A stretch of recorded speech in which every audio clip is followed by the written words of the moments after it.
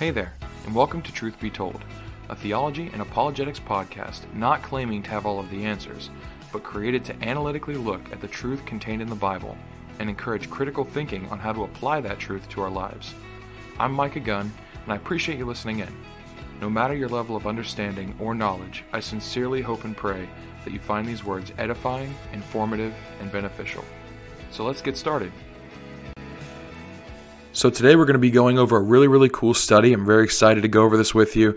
It's actually something I've wanted to do for a long time and have had a few requests to do, but every time I go to write down notes for this and study it myself, going through different commentaries and different versions of the Bible, things like that, I write down a bunch of notes and I think, yes, this is good. This is a good flow.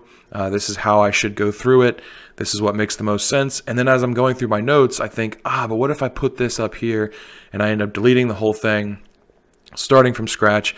And that's happened like 4 or 5 times now. So instead, I'm just going to go ahead and go through it. No notes. I have a few brief things written down so I don't forget them, forget to go over them.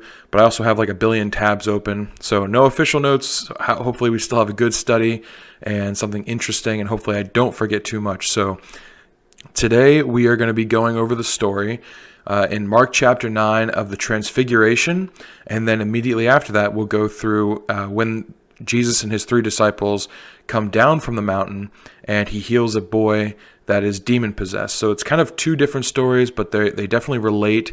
They're chronologically one after the other, and that's agreed upon in Matthew, Mark, and Luke. John doesn't have this account written down. But we'll be going mainly through Mark chapter 9, and not the entire chapter, but a good portion of it.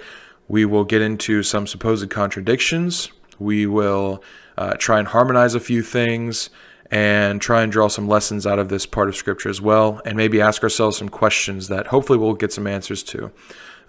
But it seems to be whenever I study, I always ask myself questions going in, and then coming out of it, I might have some answers, but I also have about 1,000 more questions, which is great because it just leaves us more to study.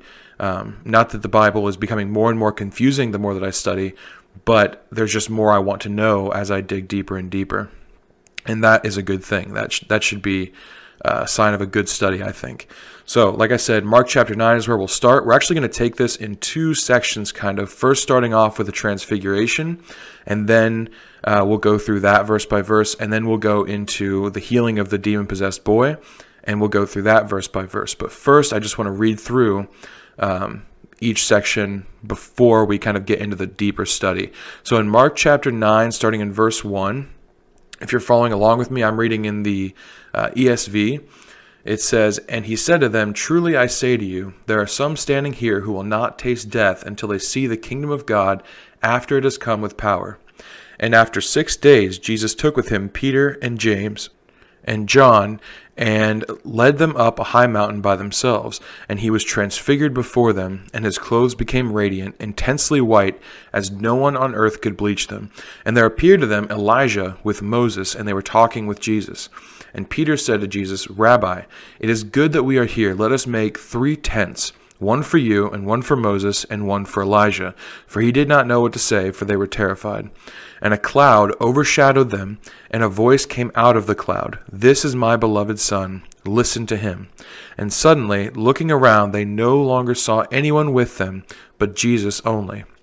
Then in verse 9, "And as they were coming down the mountain, he charged them to tell no one what they had seen, until the Son of Man had risen from the dead. So they kept the matter to themselves, questioning what this rising from the dead might mean. And they asked him, 'Why do the scribes say that first Elijah must come?' And he said to them, 'Elijah does come first to restore all things. And how is it written of the Son of Man that he should suffer many things and be treated with contempt? But I tell you that Elijah has come, and they did to him whatever they pleased, as it is written of him.'" So that is the account in Mark chapter 9 of the Transfiguration. And first, before we get into the study, we want to get a little bit of context about what's happening at this point in time. because everything that Jesus does is very intentional. He doesn't just say, well, what are we going to do today? He has a plan. He knows exactly what he's doing every step of the way. Not that human free will doesn't ever prompt some of his responses or reactions to things, but he also has a set. I think it's pretty clear how intentional he is in his actions and in his words all the time. So then where are we chronologically in Christ's ministry? I think the answer is in Mark chapter 8. It's also, this is also preceded in Luke and Matthew. This is where Jesus is starting to talk to his disciples about what has to happen to him. And it goes against everything that they know.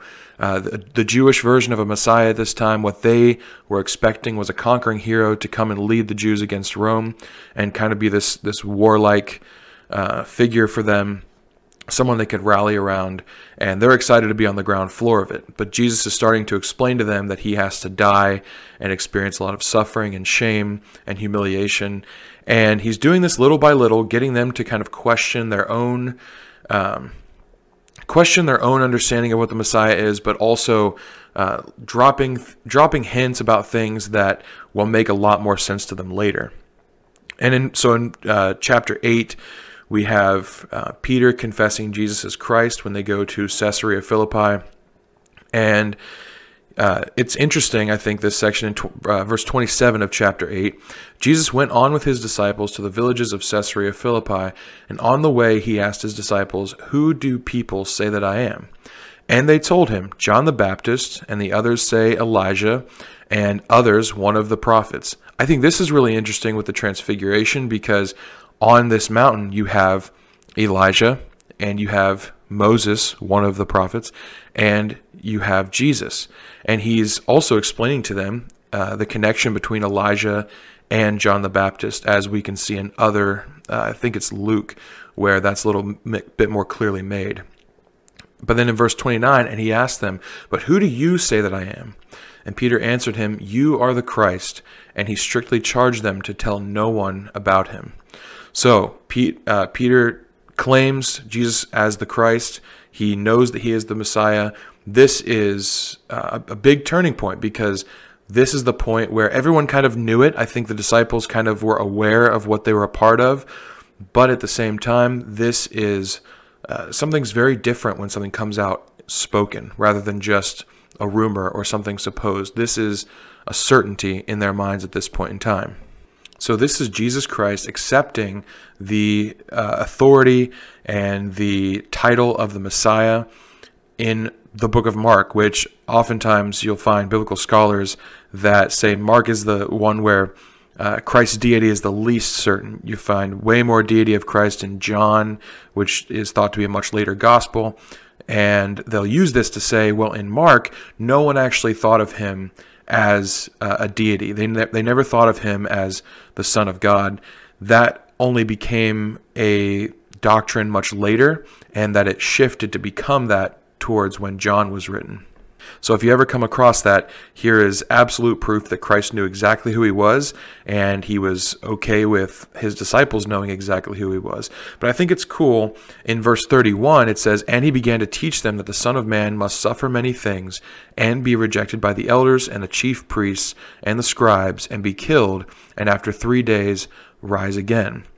And he said this plainly, and Peter took him aside and began to rebuke him. But turning and seeing his disciples, he rebuked Peter and said, "Get behind me, Satan, for you are not setting your mind on the things of God, but on the things of man."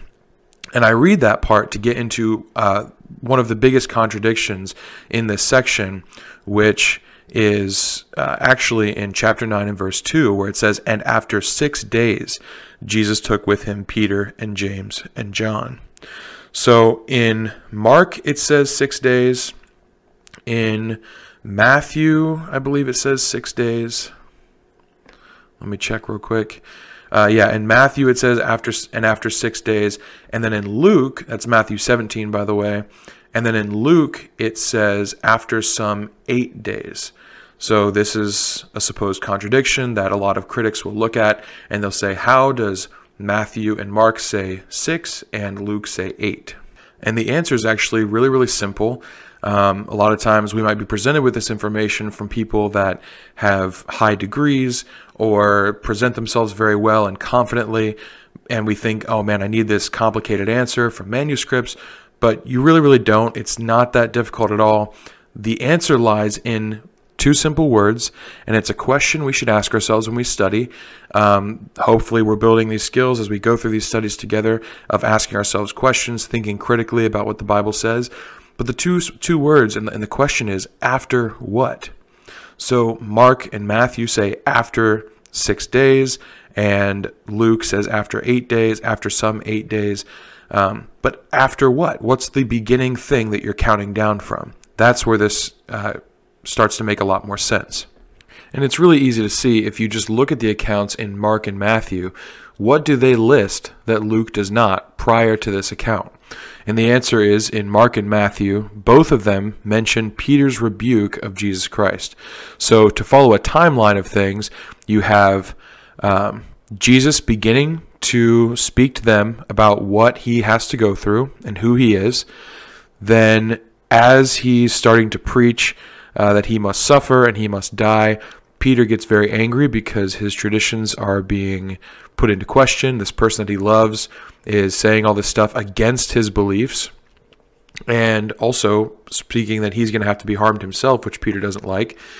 So Peter bears with it for a little bit, but then gets angry, rebukes Christ, and then Jesus rebukes Peter back, and then you have a little bit more teaching. And after 6 days from this moment, you have them going up to the mountain and witnessing the Transfiguration. In Luke, you just have the beginning of Jesus teaching these things to his disciples. You don't have the account of Peter rebuking Christ and then Christ rebuking Peter. And so you look at this and you say, well, what is Luke talking about? What is Matthew and Mark talking about? Matthew and Mark are clearly saying that Jesus taught for 2 days these things that must happen to him and who he was, and then Peter rebuked him, and Christ rebuked him back. Then 6 days after that rebuke, the Transfiguration happened. Luke doesn't list this rebuking from Peter and from Christ, and so he's just counting from the beginning of when Christ began to teach all of this stuff. And it even says that in verse 28 of Luke chapter 9, now it came to pass about 8 days after these sayings that he took Peter, John and James, and went up on the mountain to pray.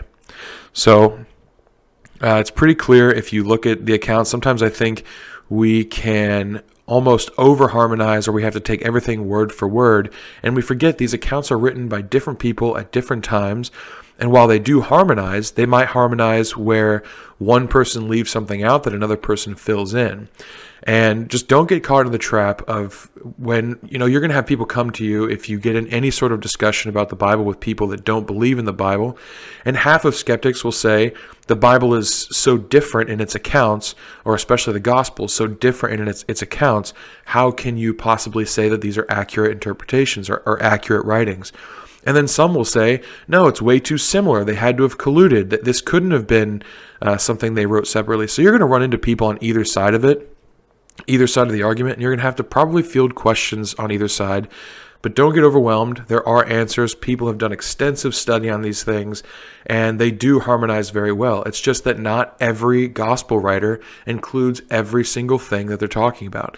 If anything, the fact that Luke is saying after some 8 days makes a lot more sense to me and actually speaks of biblical accuracy, because he's talking about the beginning of when Jesus was starting to speak about these things. And he says, after some 8 days. Well, where do you start from? The first time Jesus mentioned anything? The first time he said one word about it?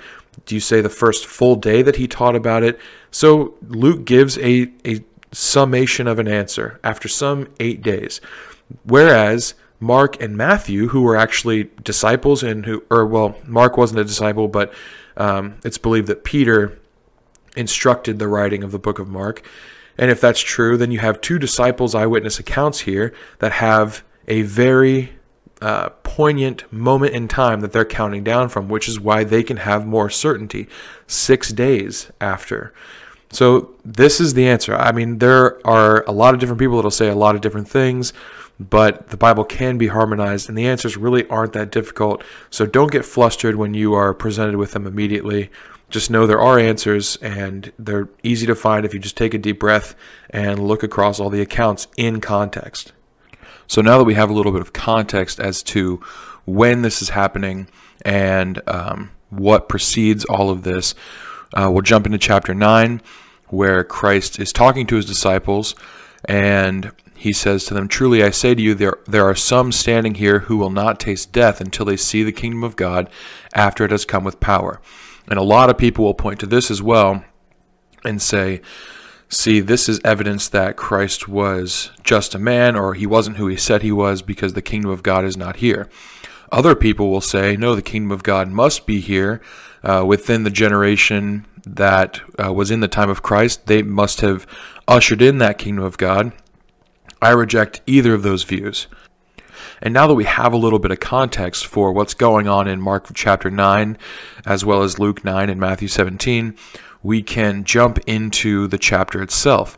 And it starts off with Christ saying to his disciples that there are some standing there who will not taste death until they see the kingdom of God after it has come with power. Now, some will point to this and say, see, this means that within the time of the disciples, the kingdom of God would come. And so it must be here on earth already to some extent, or it's our responsibility to build up the kingdom right now. But I don't see this as saying that at all. Other people will point to this and say, see, since the kingdom of God is not here, it means that Christ was a false prophet or just a man and didn't have the predictive abilities that he thought he did. I reject this as well. I think both of these camps fall short of understanding what Christ was talking about, and I think they also fall short of what the gospel writers are putting very, very clearly in front of us. It's almost a case of diving too deep or not thinking at all about what the scripture is saying or the ordering of scripture. But if you want some defense against some of these things, even just very simply, those that believe the kingdom of God is here or already, or has been established at the time of the disciples, you just have to look through the New Testament and see all of the different scriptures that talk about the coming kingdom of God. One would be in Matthew 4, verse 17. This is the Lord's Prayer, and Christ prays, "Thy kingdom come." It's not, "Thy kingdom is here," or "It's going to be here in a few days." He is telling them to pray onward into after he's gone, that God's kingdom will come. Also, you can just look at simple things like in Matthew 25. It talks about those who are on the right hand and on the left hand. And on Matthew 25, verse 34, it says, "Then the king will say to those on his right, 'Come, you who are blessed by my Father, inherit the kingdom prepared for you from the foundation of the world.'" So this, speaking of inheriting, you can't inherit something that you already have. So to me, it's very simple just to look at some of the verses in the New Testament and see the kingdom of God is not here right now, but it is something coming in the future. And to those that say that Christ was predicting the kingdom, but that it's not here right now, and that's proof against Christ, I think you're missing the point of what Christ and the gospel writers are trying to tell us. Because immediately after this saying, it goes straight into the story of the Transfiguration. And what do you have? You have some of the disciples. So Christ in verse 1 says that some are standing there, some of the disciples standing there, won't taste death until they see the kingdom of God. So he's going to grant this to a few of them. And at the Transfiguration, he takes Peter, James, and John, a few of them, up the mountain, and he's transfigured before them in all his glory, and he shows them this image of a piece or a taste of the coming kingdom of God. And imagine how cool it would be to be a disciple, especially Peter, who's kind of almost like a heart attack sometimes. At the very beginning of this account, he is rebuking Christ for basically what amounts to preaching heresy, because he's going against everything Peter had ever been taught about the Messiah. And so you have this anger at Christ and this slow revelation that he's going to have to die and suffer and be humiliated. And then 6 days later, after he's being taught all of these things, he also gets to see the glory of Christ and kind of the end result of what's to come. And those two extremes, I think, would be pretty awesome for a disciple to see. Now, as we get into the Transfiguration itself, the accounts differ slightly, not in who is there or anything like that. It actually continues fairly consistently all the way through until what Peter says to Christ. In Mark chapter 9, verse 5, it says, "And Peter said to Jesus, 'Rabbi, it is good that we're here. Let us make 3 tents, one for you, one for Moses, and one for Elijah.'" And then verse 6 is where I have a little problem with how it's rendered in Mark. It says, "For he did not know what to say, for they were terrified." This to me makes it seem like Peter was so afraid that he just started to speak words, and he wasn't even sure what to say or what he should bring up. But as the spokesperson, he decided he had to say something, and so these words came out. I don't think that's really the case. That's not really how it's rendered in the original Greek. Rather than where it says, "For he did not know what to say, for they were terrified," I think it's better phrased, "For he didn't know what he was saying because they were afraid." So he wasn't thinking about all of the implications of what he had just said. He was distracted and he was terrified. He knew exactly what he said. He just wasn't thinking of it all the way through. Another important thing to mention is that while in Mark it talks about Peter building tents for Elijah, Moses, and Jesus, it's pretty clear that this is meant tabernacles, and that he's hoping, most commentaries speak to this, that Peter is hoping that they're going to stay, and not just for a while, but maybe to set up this kingdom that he's heard about. So he's still not exactly getting it.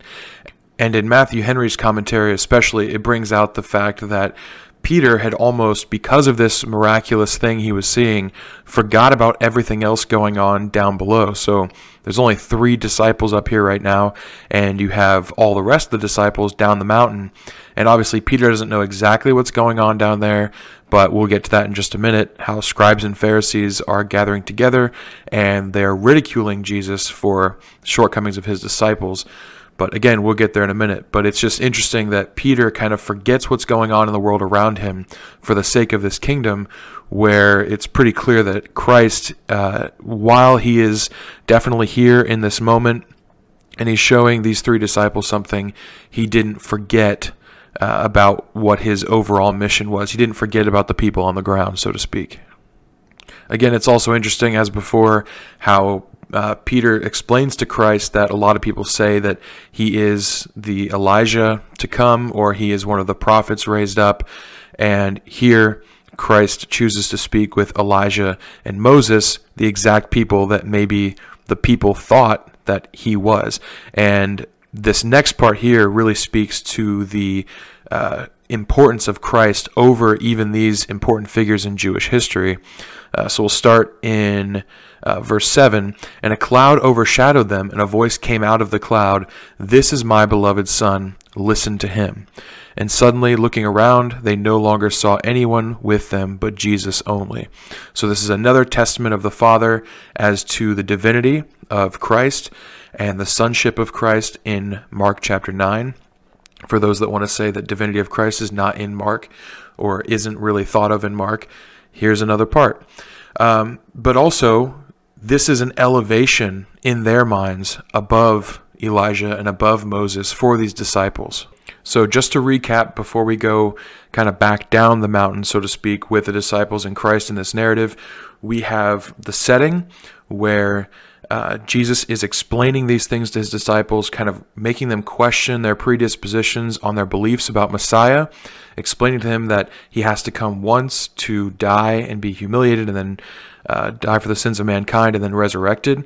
And within all this time, he's showing them, he's teaching them all of it, but then here he shows kind of that full glory post-resurrection of what Christ is, and also establishing his authority in his disciples' minds to then share with everyone else after he's died and after he's resurrected.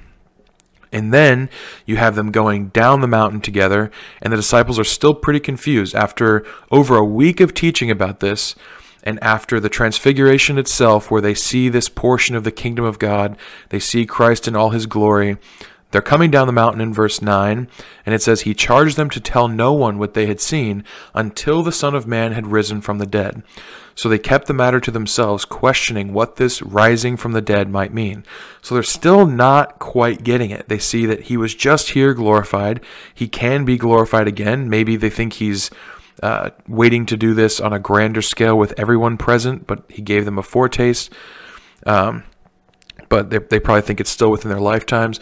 And then in verse 12, and he said to them, in verse 11, and they asked him, "Why do the scribes say that first Elijah must come?" And so this is them still not quite understanding things. And they're thinking, according to the prophet Malachi, where it says, "See, I will send you the prophet Elijah before that great and dreadful day of the Lord comes." They're thinking, okay, so Elijah has to come before Christ or before the Messiah, and that's kind of a marker of how we know the Christ is here. And so they think, okay, we just saw Elijah, but he's not here anymore. So we didn't hear about him coming different times. What's going on here? This is what they're asking Christ right now. Why do they say that Elijah must come first? And then Jesus replies to them, Elijah does come, and he will restore all things. And if you read in Matthew's account, I think it gives even more clarity. In verse 12, it says, "But I tell you that Elijah has already come, and they did not recognize him, but did to him whatever they pleased. So also the Son of Man will certainly suffer at their hands." Then the disciples understood that he was speaking to them of John the Baptist. So here we have this transfiguration kind of coming to a close, where the disciples have just learned in this 1 week period that not only are they affirmed in their belief that Jesus is the Messiah, he is the Christ, but also that he is greater than Elijah and greater than Moses, and that he can show them a piece of the kingdom. And they also understand the fulfillment of John the Baptist coming in the spirit and power of Elijah, being that type of Elijah. This begs the question, at Jesus Christ's second coming, will there be another Elijah to make straight the way in the wilderness? I personally think there will be. I know others disagree, but it seems to make sense to me that that is something that's going to happen, particularly when Christ says Elijah does come and he will restore all things. But I tell you that Elijah has already come. So you kind of have two different tenses of speech going on here, which I think speaks to probably a dual fulfillment of this prophecy in Malachi. So then as we kind of go down this mountain, so to speak, in the narrative with Peter, James, John, and Jesus, I want us to remember and keep in mind the two people that were on top of the mountain with them at the Transfiguration, that being Moses and Elijah. Because I think we have three potential things happening here, or three potential reasons why these two people are up on the mountain or shown to the disciples at this time. One being that, well, actually, I guess you could say there's four. The one I mentioned before, where people have said that Christ is the Elijah, or that he is one of the prophets raised up, and now he's showing that he is not one of them. He is separate and distinct from them. So that's one. Another is, for the sake of just Peter alone, or maybe all of the disciples who have heard all of this kind of doom and gloom being preached by Christ about all the humiliation he has to go through, the difficulty he has to go through, and now he's kind of showing them, especially Peter, who seemingly can't really handle all of this information, he's showing him that there is a future glory to come, and that partly their view of the Messiah as this coming king, this conqueror full of glory, that is partially true, that is coming, even if it's not at that first coming right then when they were around. So in part, it's a blessing to the disciples, and something that they will preach to the world after the resurrection, to say that he is one greater than Moses and Elijah. I also think we have two other things going on that kind of tie into the next story as we come down the mountain. One being the separation between Christ, Moses, and Elijah, the elevation that he has over these two, and how different they are when the cloud covers them and the voice says, "This is my son in whom I'm well pleased," or "my beloved son in whom I'm well pleased." This is an elevation of Christ over these two very important figures in Jewish history. But then also there are a few, in my opinion, what I see as typology, a few points of typology in this next story between Christ, Moses, and Elijah. So hopefully we can capture those as we continue on with the story as Jesus and his disciples come down the mountain. So hopefully we can pick up on some of these things as we continue reading in Mark chapter 9 and verse 14. And also I think it's really cool that even though these things happen chronologically, you have before the mountain, you have on top of the mountain, and then you have after the mountain. They kind of seem separate, but the gospel writers, even though, yes, they are chronological, so it makes sense they'd put them in this order, they chose to include these things, and they are related in a way. So we need to be reading them in light of each other. We can't read on top of the mountain or the story of the Transfiguration without understanding what happened just before it to lead to that moment. And we can't read after the Transfiguration without thinking of the implications of what has just happened. Sometimes I think we're tempted to read these stories individually, especially with chapter breakings and section headers and things like that. But these are all very much connected. So hopefully we can see that as we continue on. So once again, we'll start reading in verse 14 of Mark 9. It says, "And when they came to the disciples, they saw a great crowd around them, and scribes arguing with them.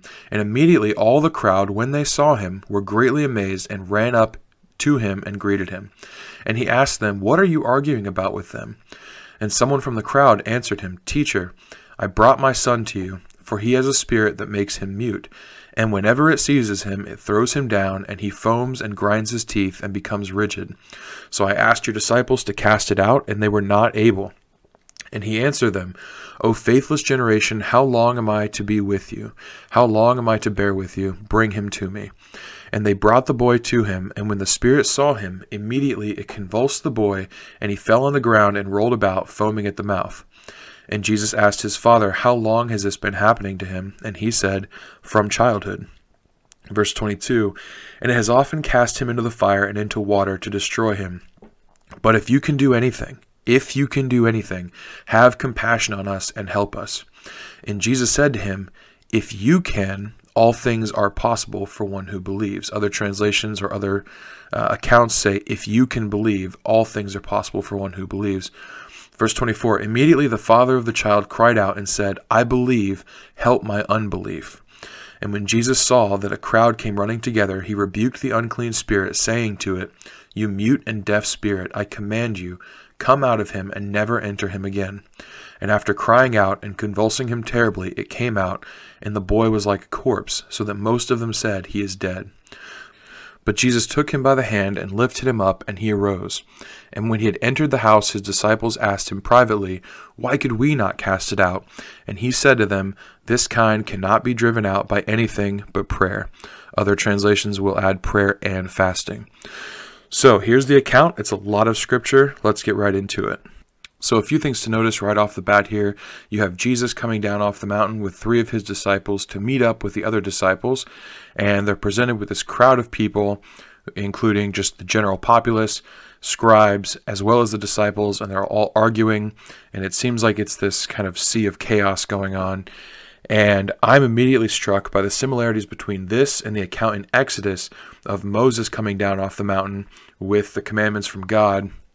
And the people have reverted back to their old ways. They are worshiping a golden calf, kind of living in debauchery. I think this is further emphasized by what Christ responds to these people that are arguing. While some people say this is directed strictly to the disciples, I think it's pretty clear that he's talking, and most commentaries will agree, he's talking generally to the scribes that are arguing with the disciples, or the crowd that's arguing with the disciples, rather than the disciples themselves, although you could say it also extends to the disciples. But in verse 19 he says, "O faithless generation, how long am I to be with you? How long am I to bear with you?" This to me speaks a lot of what Moses was probably thinking to the people as he is very frustrated as he comes down off that mountain and sees them, after he's left them for such a short time, basically falling back into their old ways.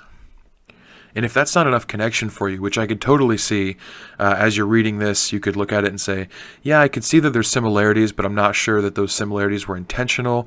Maybe they're just coincidental. But this is where it gets really cool. If you look at Exodus 24, verses 12 to 18, and read the account of Moses going up the mountain, what he does, or what I'd rather say what Christ does, really mirrors this account.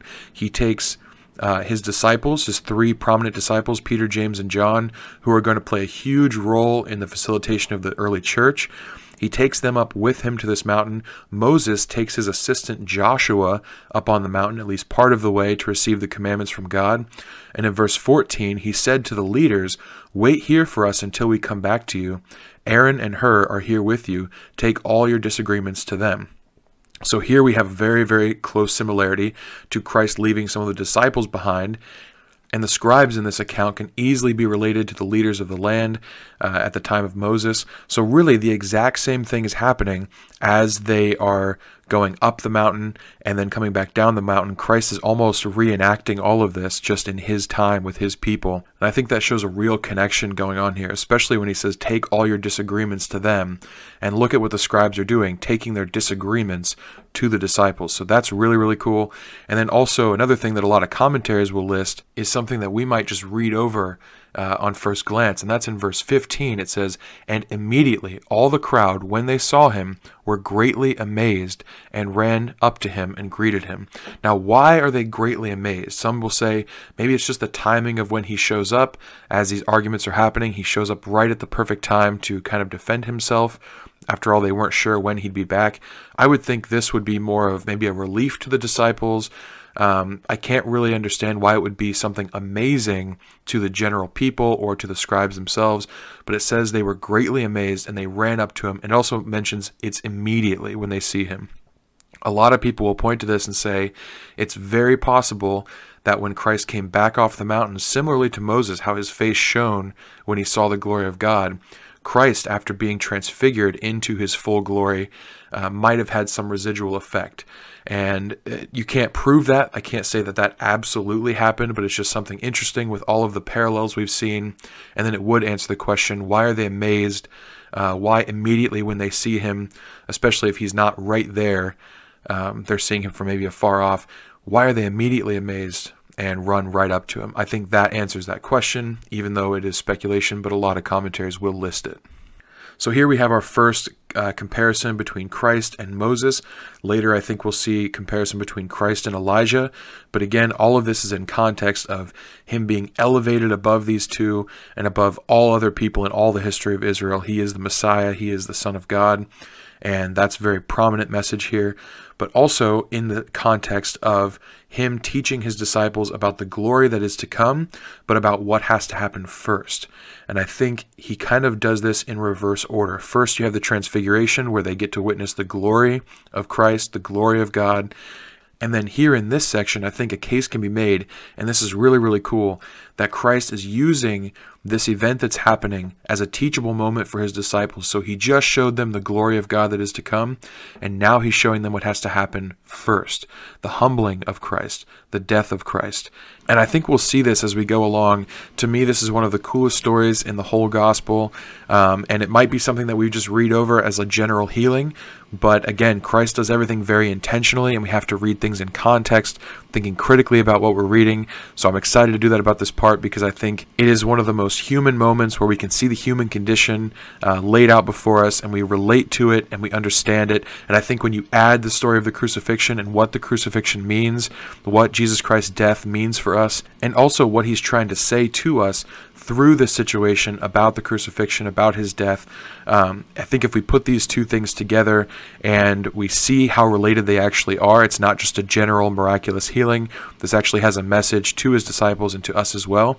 I think we get a real fullness of Scripture if we study it in this way, looking for the connections that the disciples might have seen, writing this well after the crucifixion happened, but then looking back and seeing the connections that Christ was trying to bring to them at the time. So he's kind of teaching them ahead of time things that they would know after all these things had already been fulfilled.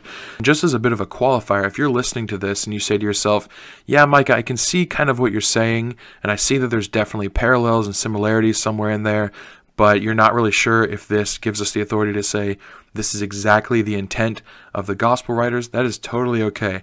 I am only presenting this as my own study and parallels that I see as being too weighty to overlook. But if you don't see them, or they're not helpful or beneficial to you, feel free to reject them, and or maybe just say, yeah, that's interesting, but I don't know. That's pretty much what I'm saying here as well. It's interesting to me. It brings a fullness to reading Scripture when I see parallels and connections. It inspires me to see the interconnected nature of Scripture. But if this or anything that I'm saying, maybe just one piece of what I'm saying, doesn't really fit well with you, that does not mean you have to take it. I try and say over and over again, I'm not an expert. I'm just someone doing study and then presenting my information. So just want to say that as a qualifier real quick. That being said, I do think we will find connection, and some of it is so weighty that it is hard to overlook, particularly for me, but I think for you as well, we'll see some connections. So hopefully, like I said, you find it edifying, enjoyable, beneficial, all those good things, and we have a really good rest of our study.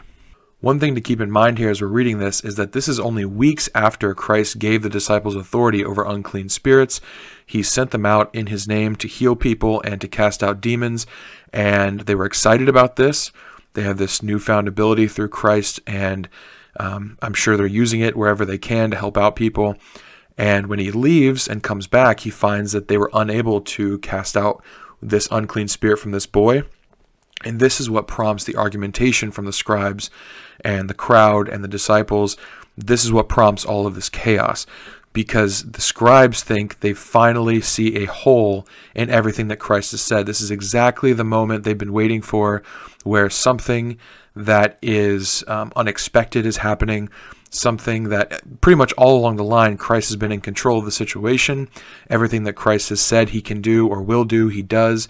He's been amazing people and gathering a following. But these scribes have just been looking for a chink in the armor, and they think they have it. So this leads to a lot of argumentation where probably the disciples are defending Christ, and maybe some of the people are defending Christ. Maybe some of the people are taking up the side of the scribes. But this is the chaos that we come down on. And this prompts Christ to say, "O faithless generation, how long am I to be with you? How long am I to bear with you? Bring him to me." So this father is distressed. He brings his son to Christ.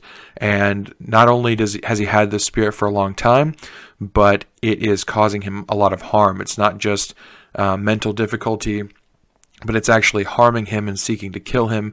And this is something the father's been dealing with for the boy's entire life. It doesn't say how old the boy is, but long enough that this father is absolutely desperate, probably doesn't have a waking moment.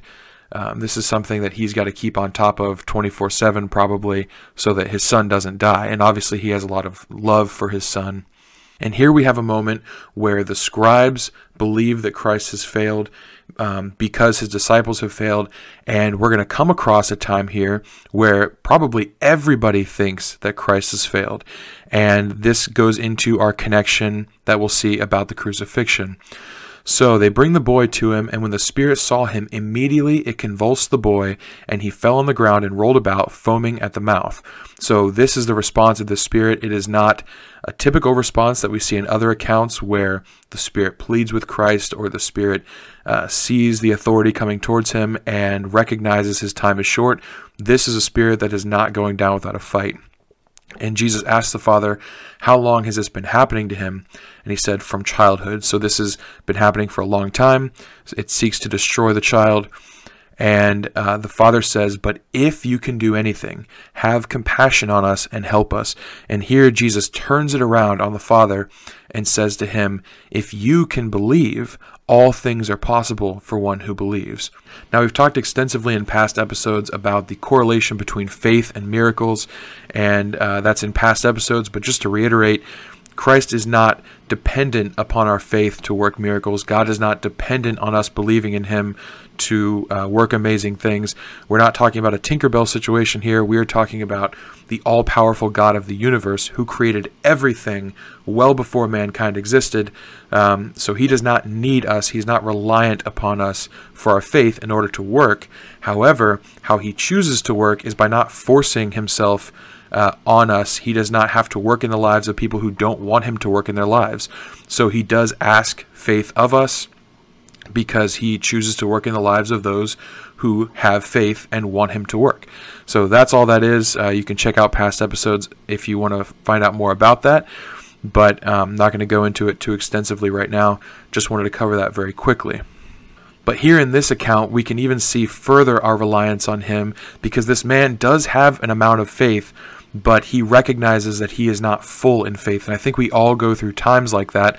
We look at someone like Peter, who is right with Christ, and we think he had to have more faith than us, and yet Christ calls him, O ye of little faith. So what hope is there for us? We are not right there with Christ, physically seeing him work. All we have is the text of Scripture, and we also have doubt. Just as human beings, we have things that we run across that pose some difficulty in our minds. But this man recognizes his shortcomings, and he asks Christ to even help in his unbelief. I believe, Lord, help my unbelief. Asking Christ for the very thing that he needs, the very thing that Christ asks him to have. He says, I have it in part, but I need it in full. And we see that Christ grants it because he does heal the boy. But before that happens, like I said, we see Christ. It seems like he's struggling. I don't believe for a second that he is struggling. I don't believe that this demon or this unclean spirit poses any actual threat or any difficulty for Christ to cast out. But again, I think he's using this as an object lesson. So let's see what happens, because this is very unique. We never see Christ kind of struggling to cast out a demon. Typically, the demon comes to him, imploring him for something, whether it's to be thrown into swine or imploring him, saying, our time has not yet come. But here it is. This demon throws the boy down at the sight of Jesus, not going down without a fight. And when Jesus saw that the crowd came running together after this man asks for help with his unbelief, it says he rebuked the unclean spirit, saying to it, you mute and deaf spirit, I command you, come out of him and never enter him again. And so this is really interesting, because oftentimes we see Christ casting out spirits, but very rarely do we see him saying, and also never enter him again. That's typically up to the person. It says that if you don't strengthen your mind, if you don't fill your mind with Christ, then even more could come back if you allow your mind to continue to be weak. But he says, and never enter him again. But here we have this spirit still not listening. It says, and after crying out and convulsing him terribly, it came out. So it took a minute. It was not going down without a fight. And imagine the scribes here who already think that they have Christ cornered, where the disciples have failed, and now they see this time where it looks like the Spirit is prevailing. It looks like, even probably to the Spirit, it's winning, because this is not a typical casting out of a demon. And how cool is it to see the parallels where at the crucifixion of Christ, it seems like evil has won. To everybody around watching, it seems like Christ is struggling. The humanity of Christ is very apparent, and it seems probably to all evil spirits and to all people around, including the disciples, that evil has overcome the power of Christ. And imagine being Peter, James, or John, having just seen the glory of God, and now seeing this spirit not listening to him and not going down without a fight. And then at the very end, it does come out, but it says, and the boy was like a corpse, so that most of them said, he is dead. So this ends in the death of a person, and it seems like evil has overcome. But what does Christ do? Instead, he doesn't give up. He doesn't say, okay, now it's over, I've lost. He knows, and he's in full control the entire time. In verse 27, it says, but Jesus took him by the hand and lifted him up, and he arose. So this, to me, speaks so clearly of what is to come of Jesus Christ, where evil seems like it prevails, but at that exact moment where evil seems like it prevails, Christ is in control the entire time, God is in control the entire time, and life overcomes death. In this moment we see it, and I think at the crucifixion we see it as well. So here we have two parallel stories, one at the Transfiguration showing the glory of God to his disciples, and then also one here showing what has to happen to Christ in just a little while. He's going to be humiliated. He's going to be laughed at and mocked, as these scribes are doing to him. They're looking for a way to discredit him, and they think they have it here. But at this moment where it seems like Christ is the weakest, he is actually the most in control, and he ultimately rises victorious at the very end. So to me, I see a teachable moment here for the disciples, a correlation between the crucifixion where all seems lost, but it really isn't, and it ends with life overcoming. And then you also have the glory of God shown on the mountain. And I think the disciples would have looked at these accounts as they're looking back and say, wow, look what he was trying to show us, as he's trying to teach us about all that the Messiah had to do and all that he will do in the future. And here also we have the parallel that I promised between Elijah and Christ, where in 1 Kings chapter 17, Elijah raises the widow's son. It's interesting that she says to Elijah in verse 18, "What have you against me, O man of God? You have come to me to bring my sin to remembrance and to cause the death of my son." So she blames Elijah with the death of her son. And imagine what these people would have been thinking who are already against Christ. Imagine what they would have thought when they see the end result of him trying to cast out this unclean spirit is a dead child. They would have blamed Christ for that death, just like this woman did to Elijah. But what does it say in verse 19 of 1 Kings 17? "And he said to her, 'Give me your son.' And he took him from her arms and carried him up into the upper chamber where he lodged and laid him on his own bed. Then he cries out to the Lord, praying that he be healed." And then in verse 21 it says, "Then he stretched himself upon the child 3 times and cried to the Lord, 'O Lord my God, let this child's life come into him again.'" So here we have this thing happening 3 times where Elijah stretches himself over the child. It didn't happen the first time. Just like when Christ tells the demon to leave, it does not happen the first time. There's fight left in this unclean spirit, and here it takes persistence for this child to come back to life in Elijah's account. And then it says, "The Lord listened to the voice of Elijah, and the life of the child came into him again, and he revived. And Elijah took the child, brought him down from the upper chamber into the house, and delivered him to his mother.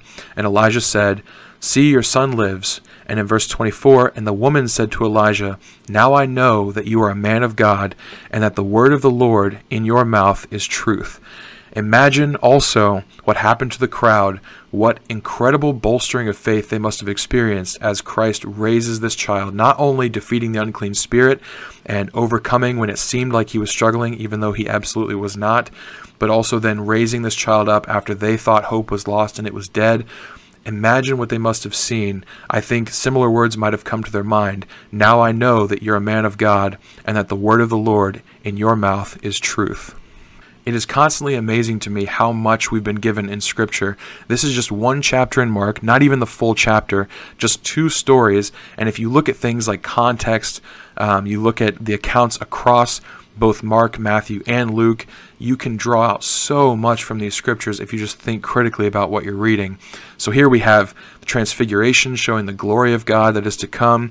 Here we have what it seems like a struggling Christ to people who are already against him, only to have him glorified in the end or vindicated in the end. With the healing of this boy, the casting out of the unclean spirit, and then the raising him up from apparent death, or what it seemed like death to all the people around. And you have this lesson of yes, humiliation that has to come for Christ at the crucifixion, but also this overall redemption of mankind, this overall restoring to life of mankind, this overall victory for Christ at the crucifixion.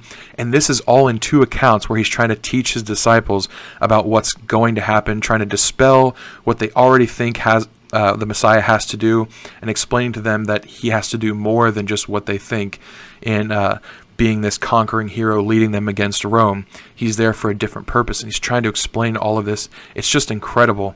And then this story ends with him in Matthew teaching them again about his death, foretelling his death and resurrection one more time, because clearly they haven't gotten it, but he wants to repeat it enough times that after he is dead, after he's resurrected, they can look back on all these times and say, wow, look at how many times and in how many different ways he showed us what was coming. And here, just at the end of the account, it says, "And when he had entered the house, his disciples asked him privately, 'Why could we not cast it out?' And he said to them, 'This kind cannot be driven out by anything but prayer.'"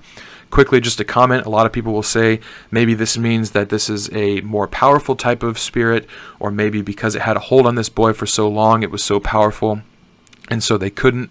I don't really want to get into speculation on any of that, but essentially, I think it's really important to look at this section and see how the disciples would have felt, because they're curious. They've been given this authority, and they're asking, why couldn't we do it?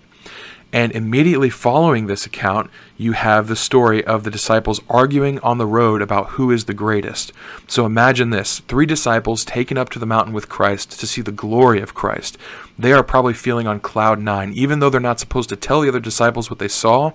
That's supposed to be reserved for after the resurrection of God. So even though they're not supposed to share that with them, they probably feel pretty great about themselves. They've been given this authority to cast out demons. They are given this special view into the kingdom of God, and then they come back down, and their fellow disciples have failed to cast out a demon, and they're talking amongst themselves about, I wonder who is the greatest. The three probably think it's those three. The others are probably defending themselves. And to me, that's just really, really interesting that it happens right after this. Shows definitely the attitudes of mankind if we're not careful, where we can think ourselves better than other people.